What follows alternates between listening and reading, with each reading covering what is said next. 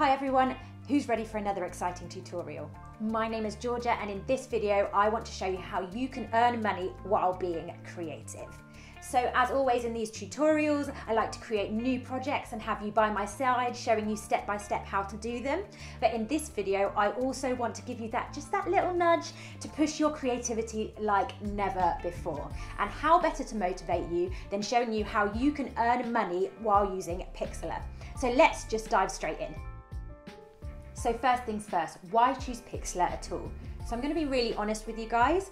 Pixlr is not the easiest tool when it comes to creating minimal designs or really simple photography editing. There are so many different apps out there that you can use to your advantage.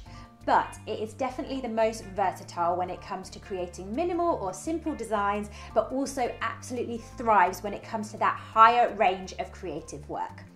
So in other words, it is definitely the best option if you're looking for a tool that is easy to use and also helps you create more challenging work. Pixlr is all about optimization. The PXZ format that we use to save our templates is the best way that you can save complex designs with minimal storage space. So simply put, if you need to be able to go back and edit your design further at a later date, then save it in that PXZ format and it will not take up very much space on your PC, on your tablet, or even on your phone, and you'll still be able to go back and edit all the layers. Equally, if you don't want to edit those layers, then you can always save it as a JPEG or a PNG or even a web format, just for sort of everyday use. Other than this, Pixlr grants access to its internal library of assets. So this is just an extensive collection of graphic elements and an amazing collection of different fonts that you can use and any premium user has access to. Also, something really important to know is that there is going to be an update really soon on the graphic elements that is just going to enable you to create even better, more extensive designs. So if you're still not sure whether Pixlr is for you, then go ahead and try it out. We have a 30-day free trial going on at the minute. You've got a whole month to decide whether you like it or not. So go ahead, log in now, just try out all the different elements to it and see whether it really is for you.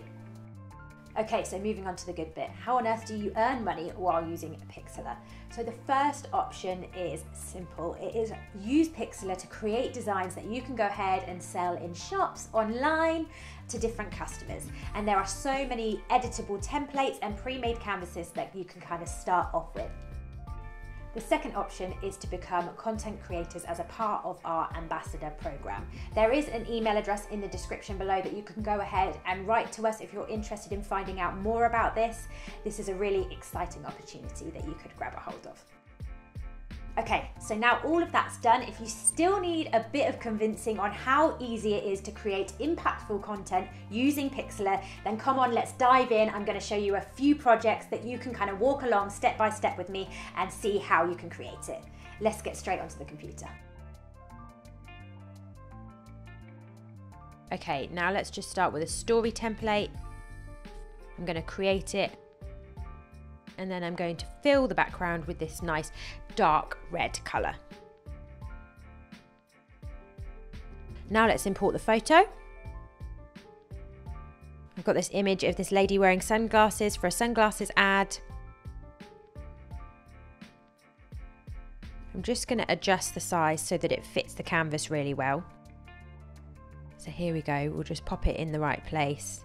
Just adjust it so that it's exactly where I want it. Make sure there's space around her shoulders and stuff. And then I'm going to use the Magic Mask cutout tool to remove the orange background. And then I'm going to set the blending mode here to hard light. And then let's just bring the transparency down a little bit.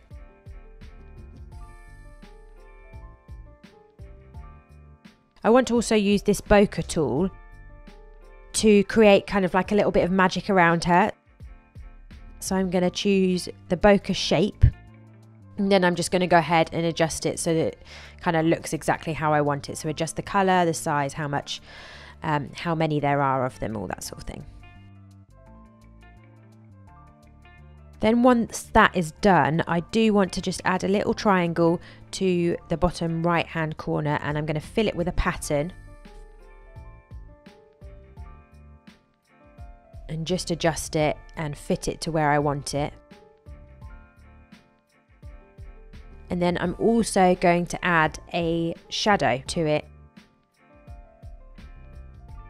and kind of choose a colour that works really well with the rest of the canvas. This nice kind of dark reddish brown works nicely.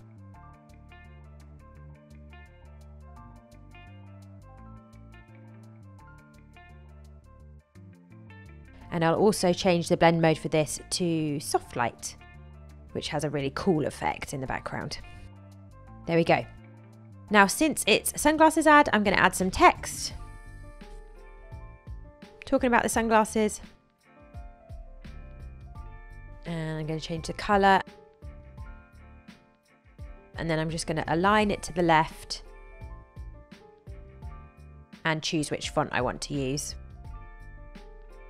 Just need to adjust it into the right place. There we go, lovely.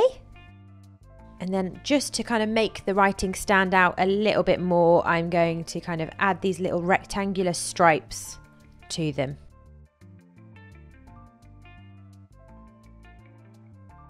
So I'm going to adjust them over the writing so that I know exactly what size I want them to be.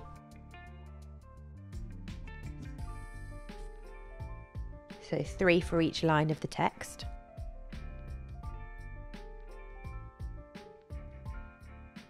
And then once I've adjusted this just slightly,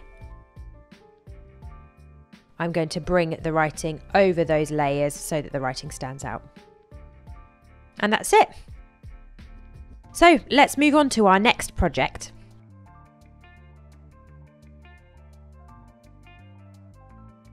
Okay, next project, I'm going to select the pre-made canvas for posts. I want a gradient as the background. So I'm going to customize the gradient of this rectangle that I'm just creating now. So I'm going to go ahead, click fill, click gradient. Then I can choose the gradient, and I want a radial gradient with a yellow border and a green center. So here I can change the nozzle colors so that I can choose which colors I want them to be. So I'm going to do yellow border, green center.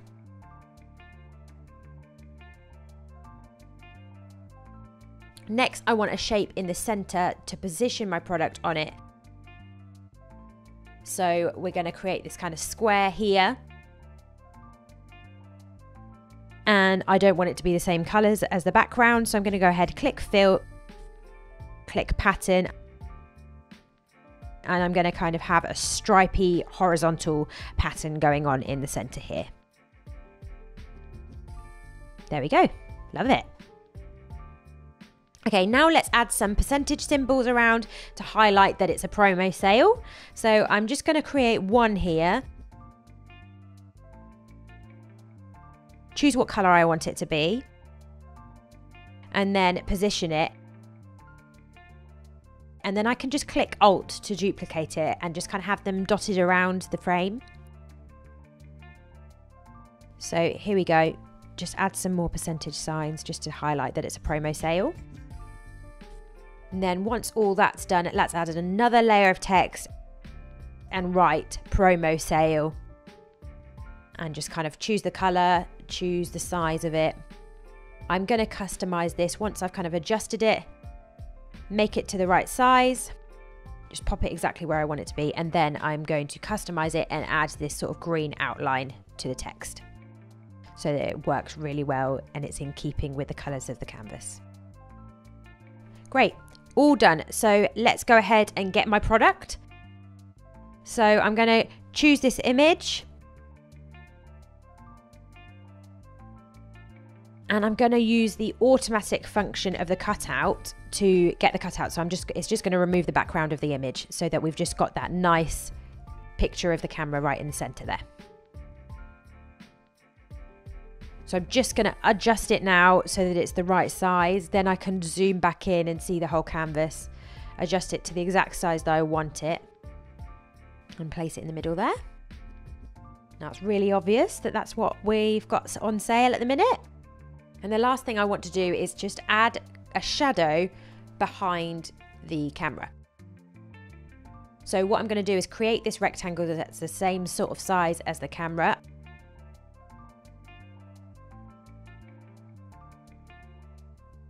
I'm going to put it behind the camera or the image. And then I'm going to click shadow. And there I can kind of play around with it. So I can change the color of the shadow. So I'm going to go ahead and put it this sort of dark green color. And I want to make sure this product is blended in with my design. So if I kind of create this shadow, it's going to help it look like it's not just being kind of plonked on top there, but it's all blended really nicely into the design of this post. Okay, there you go. So nice and easy. There it is, a post template just done in a few clicks. So let's move on to the final project. So I've been showing you some templates that are really easy to do, but I've also used Pixlr to create more complex designs like this one right here. So I've created this design, I am super happy with it, and I just want to use this occasion to show you how I can export the template into the PXZ format like I spoke about at the beginning of the video. So we're going to go straight into it. As I mentioned into my intro, this format allows you to save your design and keep all of your editing capabilities so that you could come back and kind of like carry on from where you left off last time. So I'm just going to kind of do some final tweaks on this design, just adjust some of the shapes, kind of move them about a little bit. So just bear with me while I'm doing this. Just going to make a few last minute adjustments. And as you can see, Pixlr has kind of so many more capabilities than we've shown you in this single video. We've literally just scratched the surface of what Pixlr can do, but hopefully it's given you a bit of an idea of what you can do. So to save it, we're going to click File and Export Template. Then I'm going to go ahead and keep all the titles the way it is and export it just as it is, keep all the settings the same. And there you go, that's it for saving it in the PXZ format. But I also need to save it as a JPEG for preview purposes. So here we go, we're going to save it as a JPEG. Make sure it's high quality. And I'm going to go ahead and download that and save it where I want to save it. So that's it. Now I can work again on this landing page exactly where I left off. And there you go, that was my final project shown in this tutorial. So thank you guys so much for watching. I hope you really enjoyed it and hopefully see you soon. Cheers.